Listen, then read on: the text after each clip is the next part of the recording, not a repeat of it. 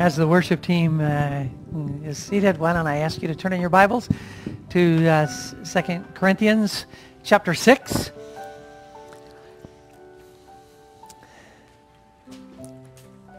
And let me tell you how this is a Mother's Day message, okay? It just kind of fits right in, doesn't it, with Mother's Day? This is the advice that every mother ought to pass on to their son, their daughter, where the Lord is saying to us, come out from among them. You know, be separate from them. Just because everybody else is doing it, you don't have to do it. When you look at the picture on the screen, here's the one person stepping out so that they are not being conformed to everybody else. But would you be willing to step out and be conformed to the Lord? That's how we ended that song. I want to be conformed to you. To yours, O Lord. Not to my will, but to yours, O Lord. And so this passage, as you look at mothers, this isn't necessarily about moms and about dads, but it's a message that moms and dads need to be giving to their kids. Come out from among them. Be separate. You know that at times you say, hey, come on, get out of there. You don't belong there. What are you doing there? Get out of there. Come out and be separate. So let me just take you to the text. And let's start at verse 11 of 2 Corinthians chapter 6. And it's where the Apostle Paul is telling how much he loves the people. And he said, I've spoken freely to you. And here's how he says it. We have spoken freely to you, Corinthians, and opened wide our hearts to you. We are not withholding our affection from you, but you are withholding yours from us. As a fair exchange, I speak as to my children. Open wide your hearts also. Do not be yoked together with unbelievers. Catch that phrase right there? That's the phrase that you're going to be sharing with your kids. God is saying it to you. You're passing it on to your kids. Don't be yoked. Do not be yoked together with unbelievers. For what do righteousness and wickedness have in common? Or what fellowship can light have with darkness? What harmony is there between Christ and Belial? Or if you're a good British person, what harmony is between Christ and Belial? He goes on in the text, what does a believer have in common with an unbeliever? What agreement is there between the temple of God and idols? For we are the temple of the living God. As God has said, I will live with them and walk among them, and I will be their God, and they will be my people. Therefore, come out from them and be separate, says the Lord. Touch no unclean thing, and I will receive you. I will be a father to you, and you will be my sons and daughters, says the Lord Almighty. Then this chapter spills right over into chapter 7.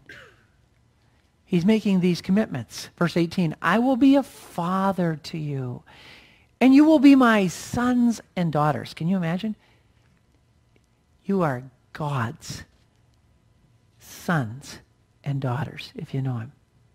I'll be your father, and you can be my son. Now, if you had come from a perspective of where you didn't have a mom or dad, one of our people, you probably got this email, one of our people reminded me about the adoption they had of their children. And they have 4 children that they've adopted. They couldn't have any of their own. And when that day came, and the kids, they got a baby first, and then they got the 2 older siblings. And right away, the oldest sibling at the time was 8. And he said, you know, Mom, right away when I heard your voice, I knew then, now I have a mom. If you don't have a mom, you didn't have a mom, didn't have a dad that was there all the time, can you imagine God saying, I'll be your father, and you'll be my sons and my daughters? Now listen how it spills over into chapter 7, verse 1. Since we have these promises. What promises? That if I step out for him, I'll become his son. I'll become his child. You'll become his daughter. And he'll be your father. Since we have these promises, dear friends, what do we need to do? Let us purify ourselves. What do we just sing? Holiness, holiness is what I long for. Being purified. Let us purify ourselves from everything that contaminates body and spirit, perfecting what? Holiness. Holiness, holiness is what I long for. It's what the Lord longs for. So, in spite of all the difficulty Paul had with the Corinthians, he still did what to them? He still loved them. You know the story of the Corinthian church.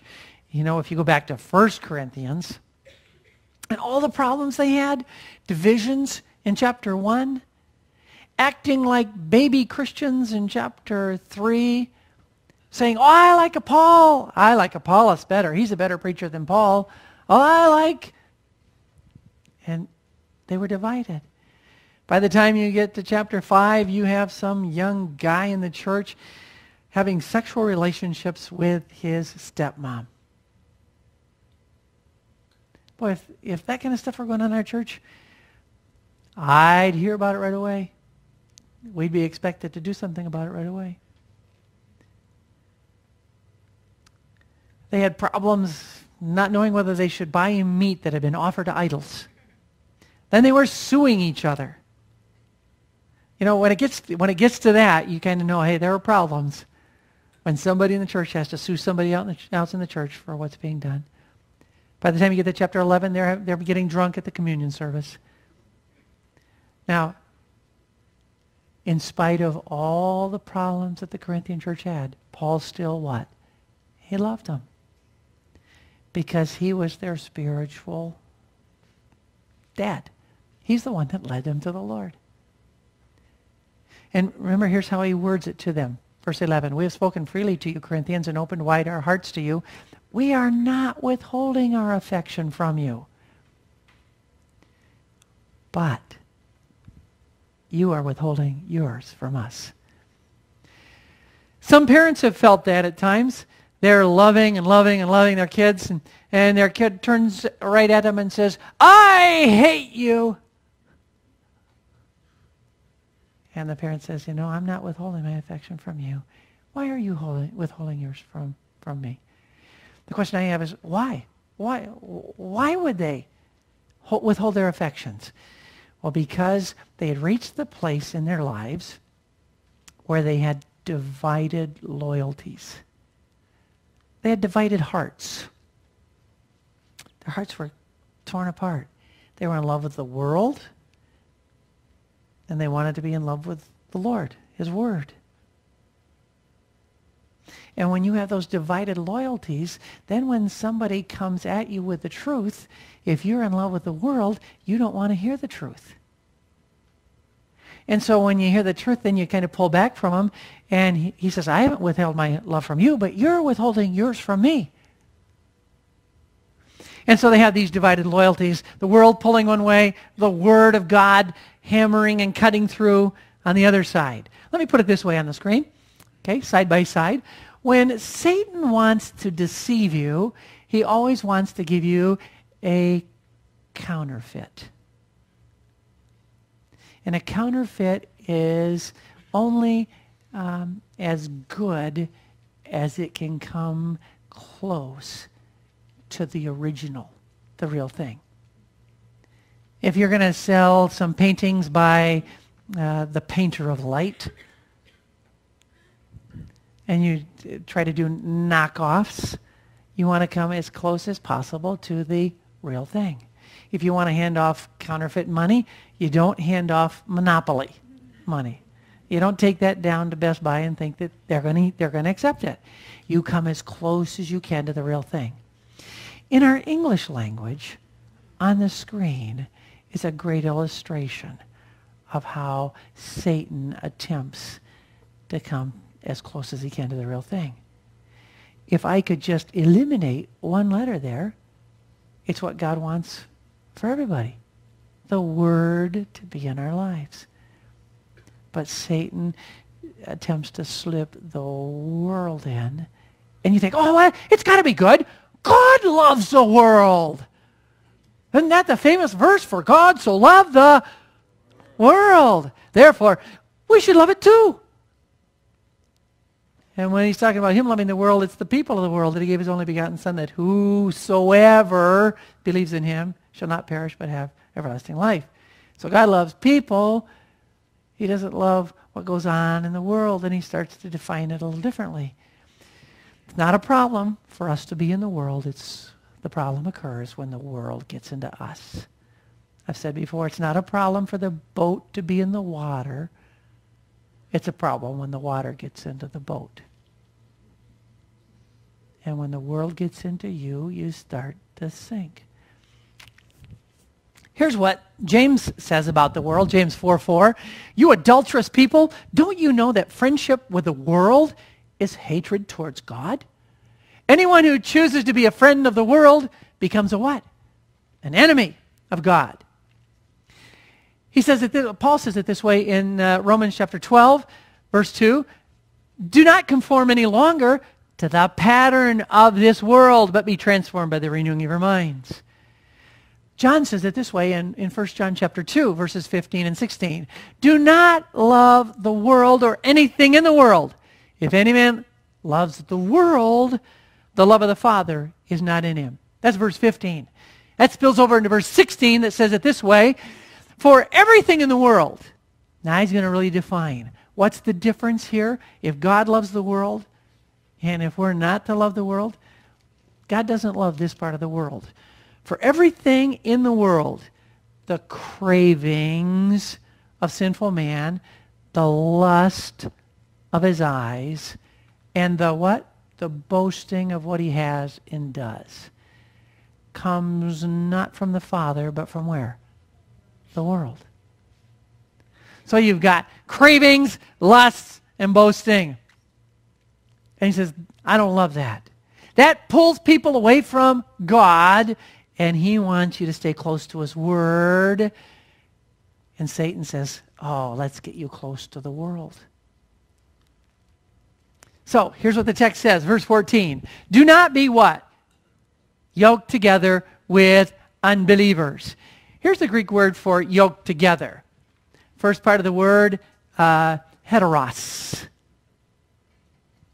This very first part. Zuguntest is the second part of the word, heterodzugountest. This is the root from which it comes, heterodzugeo. Let me just highlight that first part. I said the first part is heteros. It means different. We use it in many English words, but ones that you are probably familiar with look like this. Heterosexual. If someone has a homosexual relationship, it's the same sex, man with man. If it's a heterosexual relationship, it's man with woman. Hetero means what then? Different. We use it also, this word, heterogeneous group. Most of the time we don't even use this word. Here's it in a sentence. The party was attended by a heterogeneous group of artists, politicians, and social climbers. All sorts of different kind of people. When we talk about groups, we say, oh, it was a homogeneous group. A homogeneous group meaning they're all the same kind of, thoughts. This group really liked, for instance, country western music. They all had that same, they all liked it. It was a homogeneous group. Or if they had kind of the same socioeconomic background, they were of the same homogeneous group. But if it's a heterogeneous group, it means that everybody's kind of different, has different thoughts and different ideas. So the first part of this word, heterodzungeo, heterods, different. The second part of the word looks like this. Let me highlight it. Zungeo. And zungeo means I am yoked. This little omega on the end is I am. I am yoked with someone. The word for yoke looks like this. Zugas. And it means yoked to something. And a yoke is what you see on oxen, where they're tied together. So if I could just take and flip these words up over, you'd see what this word means. It means I'm yoked to something different than me. And if I'm a Christian, he's saying, don't be yoked to people who have a different, they don't believe. They're unbelievers. Or you're going to get in trouble. Let me go back to the Old Testament where he uses this as a point to illustrate this. So when you're talking to your kids about this, here's a real strange passage. In Deuteronomy chapter 22, verse 10, it says this, "Do not plow with an ox and a donkey yoked together." Now, in the same passage, in another Old Testament passage, it says several things you're not to do. Don't plant two types of seed in the same field. And don't wear clothing mixed of two kinds of fabric. And don't plow with an ox and a donkey. And don't mate different kinds of animals. Now, we understand that a little bit, but it's kind of vague to us. I mean, what's wrong with planting two different kinds of seeds? Or what's wrong with having polyester and cotton? You don't have to iron it then. But really what he was trying to do is give us a picture. Remember, the Old Testament's a shadow of things to come. Not a really clear picture, but a shadow of things to come where he's going to really be clear and defined. And so he's trying to say, don't mix things together. So the question I have for you is this: why would it be wrong to plow with an ox and a donkey? You know, what is going on that don't do that? Well, let me give you the first reason that it comes to my mind. For a Jewish person, an ox was a clean animal and a donkey was an unclean animal. Now, for me, all animals are dirty. You know, but that's not what he's talking about here, whether they're clean on the outside or dirty. They're dirty. We get dirty. And so he's talking about the kind of foods you can eat. That's why we don't normally eat horse meat, because it's classified as an unclean animal in Scripture. You know, at least we don't knowingly eat a lot of horse meat. I've chewed some meat that it felt like I was chewing. You know, they say, when a horse dies, they make it into what? What? Yeah, dog food. And glue. So I've chewed, it felt like I was chewing some of that, because you're just chewing that rubber kind of stuff. But he's saying, look, there are some animals that God says are clean and some that are unclean. And he goes to the area of disease in that sense. So, pigs would have disease that would quickly and easily spread, trichinosis or other diseases. That's why in the Old Testament he said, you'll have none of these diseases if you follow what I have. And when even people have difficulty in their stomach today and digesting, what do they say to kind of do away with? Pork items, ham items, things that are harder to digest. But he's saying, look, trichinosis is something that can really, spread. So there used to be, and in the last service, let me see if anybody has in this service, used to be that when you killed an animal, especially a wild animal, if you were hunting or something, you could only do it in months that had, anybody know where I'm going with this? Had the letter, somebody said the letter R in it. Because it moved towards the colder months of the year, and when you killed it, the meat wouldn't go bad as quickly. Especially when you get into November, December, so just people had different ideas of the way to handle that, of unclean foods. So we don't usually eat unclean foods. About the only time you eat crow is when you make a mistake, And we don't say, man, I had to eat turkey on that one. You don't say that because you do eat turkey. But you don't eat crow, and why don't you eat crow? Because it feeds on what? It's just a scavenger. It feeds on your garbage. And then you cook it and go, oh, this is tasty. Yeah, he was eating some of my turkey. It's a scavenger. And so it's kind of an unclean animal. But when you talk about ham and stuff, because we can cook it better today, we can kill the disease that it may have otherwise had. And we try to maintain health standards that are better than they were able to do before. But the idea of something unclean and clean. Other things that we eat that are unclean. You ever had lobster? Do you know what lobster feeds on?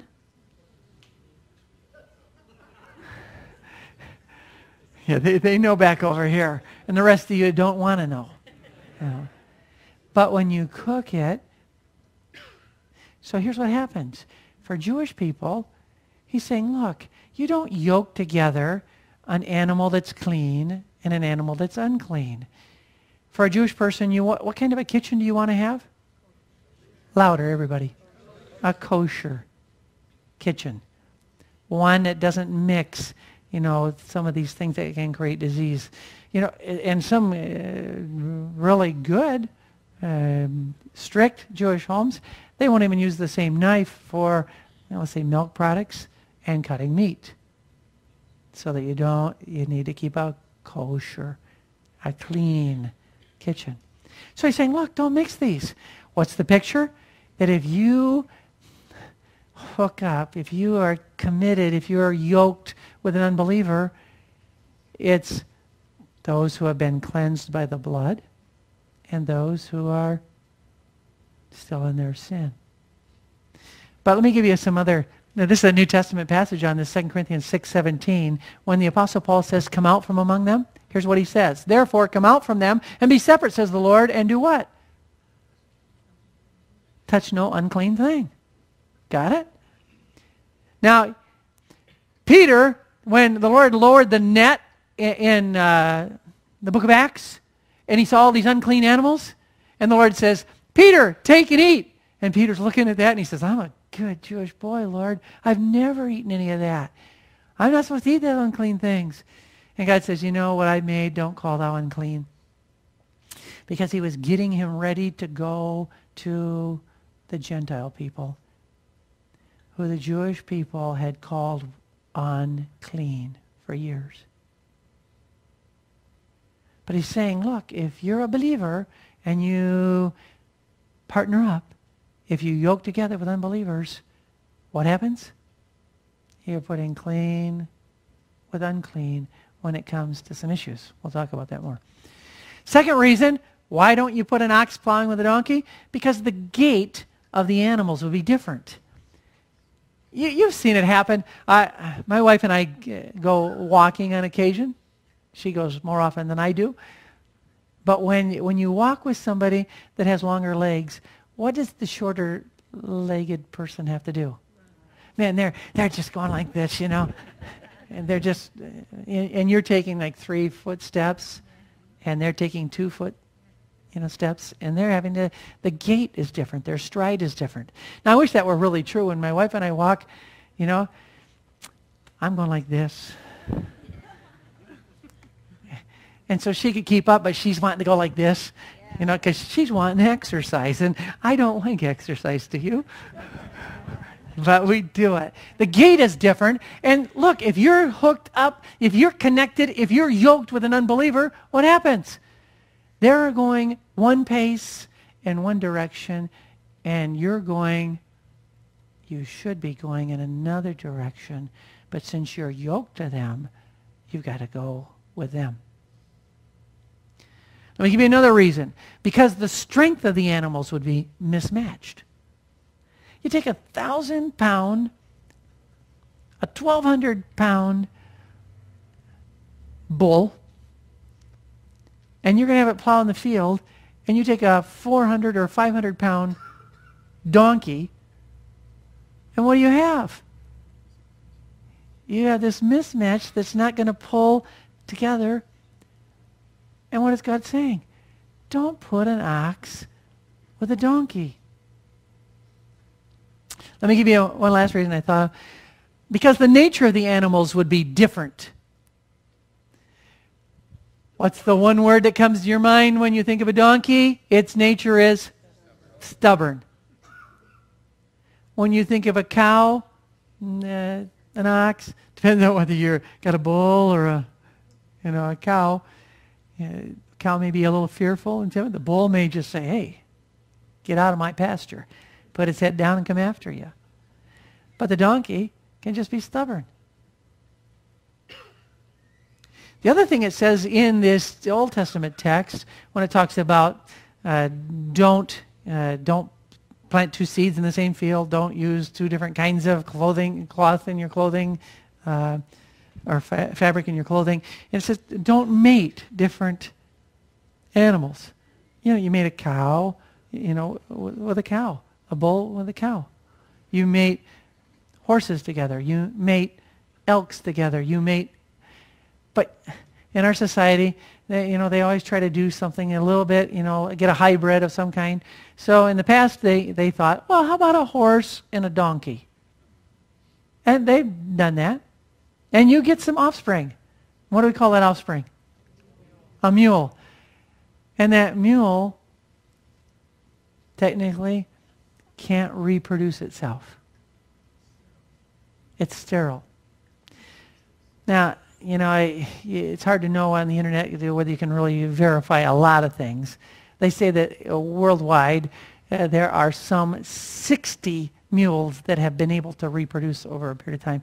But apart from that, all the rest of them out there have been sterile. They can't reproduce. So what's the picture? If you put a believer and an unbeliever together, what are your chances of reproducing something that's going to... He says, look, you're not going to, because one's going to be in this direction and one's going to be in that direction. So he gives us as the background to this text. You don't yoke them together. The New Testament's talking about do not be, what? Yoked together. Here's a picture of this yoking. I wouldn't even want to have to carry the yoke. It's a heavy piece, and it has to be strong enough. Why? Because you're going to hook the plow to it.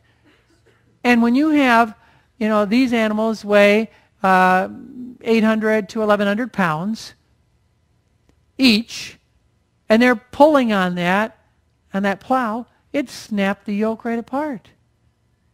And so what is he saying? Look, you need to teach your kids, you need to understand yourself, folks, that when you yoke yourself to an unbeliever, you get into difficulty. So he says it in verse 14, do not be what? Yoked together with unbelievers. So what's he saying? Here's a sermon in a sentence. As believers, we need to separate ourselves from unbelievers. Now I'm going to spend a couple of weeks on this so you can understand really, first of all, that this principle is true. And then how does that then live out when you got all these unbelievers in the world if you're not supposed to be yoked with them?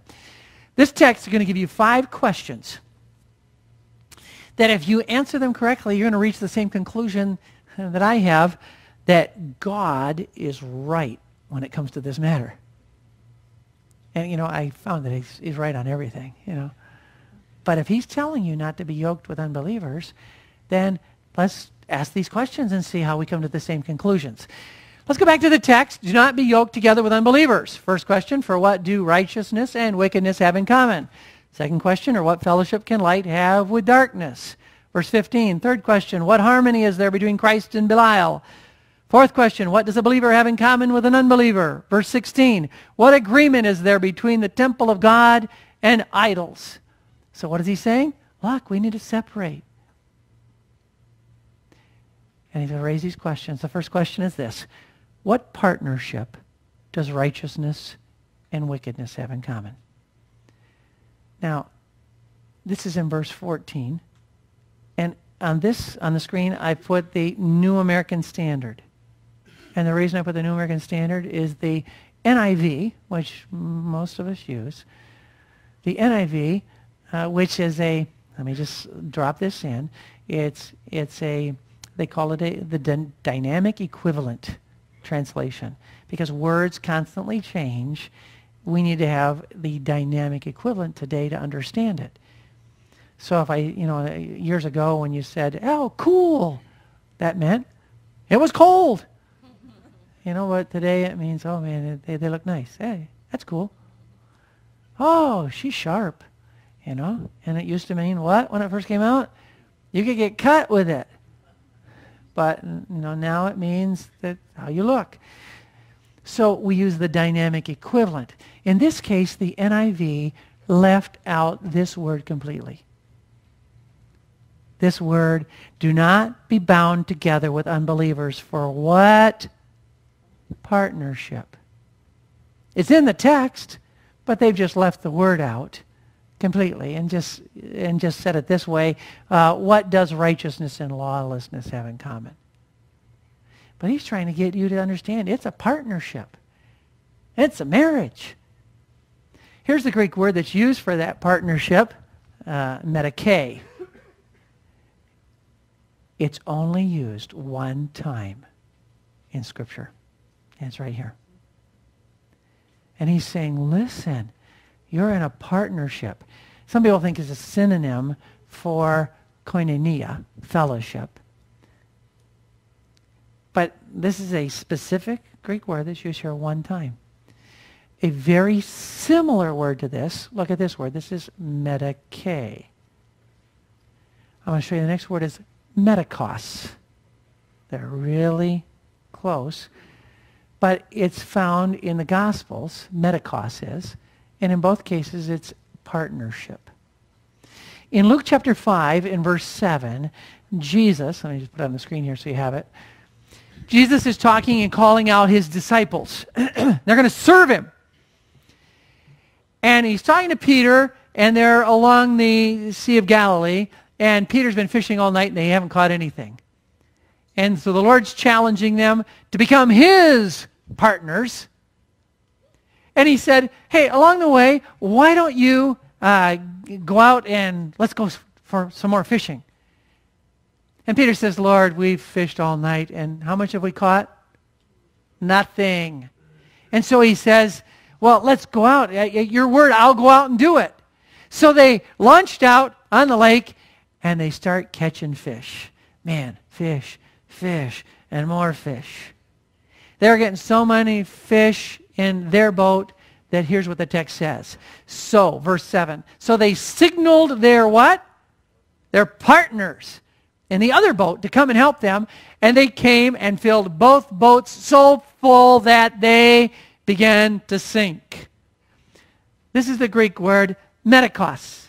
You're a partner. You're doing something where you are tied together in business. Peter, James, John, and Andrew, tied together in business. They're partners. You know, when I think of how many fish it takes, this is a successful fishing trip. When you are filling your boat to where it's sinking, that's a good day fishing. Or a long day and night of cleaning. Because you're going to have a mess on your hands. Just one time, my dad and I, when we used to live in Indiana, they used to have, right on Lake Michigan, one of the towers for the energy plant. And so they'd bring the water in for one of these kind of nuclear powered plants where they'd bring the water in from the lake to cool the system down. It gets put back out into the lake. The water that goes back out in the lake is warm. Where the warm water is, the fish go, whew, this feels really nice in the middle of winter. And so the fish would come to that area. The fish in that area would be salmon. And they would be, you know, really nice, long, weighty salmon. Like this big around. They'd be 35 pounds. And then in the spring, they'd go up what was known in that area as Trail Creek. People could fish when they were going up the creek. Why were they going up the creek? To lay their eggs. And they're going up. After they lay their eggs, what do? They die. So why not let people catch them? They're just going to die anyway. So there was the creek is just a little bitty creek, but there are pocketed areas that are like pools. And one of those pocketed areas is about as big as our auditorium right here. And when you'd go there to fish, you'd come up on the bridge area where it is, and cars after cars after car would be there. And there'd be a minimum of 25 people fishing around. this little hole. And of course, you'd cast your line out there. And then if a fish would bite that line, the guy would holler out, "Fish on!" Because then now the fish is going to take off. It's on his line. And you know what that fish will do? He'll circle around everybody else's line. What a mess. The guys are pulling up, "Oh, fish on, fish on." Everybody's hollering fish on because they got a hit too. But what it's doing is it's just catching everybody else's line. And now they're all, and you come up like this, and you got the line of the guy across. It's a straight line. You know, your line right out of the water, right over to their line. We didn't catch much of anything. Somebody in my church said, "Hey, I live way back on Trail Creek here. Why don't you come out and you'll get fish? You can't hook them. And they're not very hungry. I mean, you can't snare them, is what I meant by hooking them. They have to bite on the hook." And so I went out with my dad and I said, "If we don't catch fish tonight, we don't belong fishing." And the fish were in a stream about as wide at some points as the center aisle. And about as deep as this. And their backs are sticking out of the stream because they're so big. And you're going, "Goodness, this." Now, my wife doesn't do that with fish, you know. And so you can only keep 5 at a time. So we got 5 of them. And, you know, we had, you know, a couple 100 pounds of fish in those 5 fish. Those fish are just sitting in the stream going. Because they've come up for a breather at that point. You know, they fought their way all at the stream. You're going, "Here, fishy, fishy, fishy." You know, trying to just lace the hook in his mouth. You know. My dad, you know how tall my dad was, you know, about 5'2". When those fish really got going, you know, they'd snap up through that stream and they would be flopping everywhere. And my dad goes running up the bank and Doug went running right up after him. Of course, at that point, Doug was about 5 or 6. And the people that on the stream, that lived right near the stream, they said, "Oh, you can use our fish net." That first fish went right through that net. That net was so old, you know, it was 100 years old, you know, and you hook it through and bloop, right through the bottom. They had a successful time, but they were partners. And what did the Lord tell them when it was all done? "Why don't you leave this, and I'll make you fishers of men. Why don't you partner up with me?" Here's a prisoner, handcuffed in the back, police officer on one side, police car behind him. Question I have for you is this. Would you expect these guys to ever become partners in crime? A police officer and a criminal? And the obvious answer is what? No. He's saying, well, then why do you, as a believer, want to partner up with an unbeliever? Because what we should be doing is what? Coming out. What partnership? Have righteousness and what? Lawlessness. That's what he uses in the text. Nomos is the Greek word for law. It's embedded into the word Deuteronomos, Deuteronomy. And Deuteronomy, duet, the second giving of the Nomos law. So the book of Deuteronomos, Deuteronomy, is the second time that the Ten Commandments were given because Moses broke them the first time. In this text, the letter A is put in front of Nomos. And when you put that letter A in front of it, like an theist is someone who believes in God, and atheist, someone who doesn't. A Gnostic is someone that says knowledge. An agnostic says you can't get the knowledge to know. Someone that is against the law is a lawless person. And you're following God's laws, and they're lawless.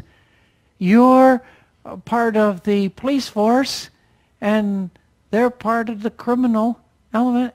Why are you partnering up with them?